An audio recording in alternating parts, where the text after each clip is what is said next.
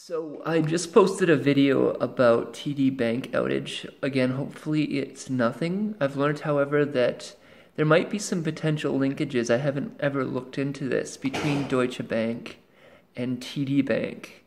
I don't think there was some sort of merger or acquisition or something. I'm not quite sure of the details.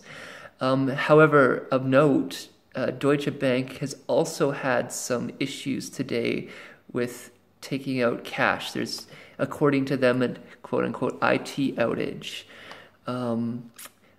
I'll just read a couple of the quotes here from the Zero Hedge article that is linked here. The bank suffered a further blow to its image this weekend with a third IT outage in the space of a few months on Saturday that prevented some customers getting access to their money for a short period of time.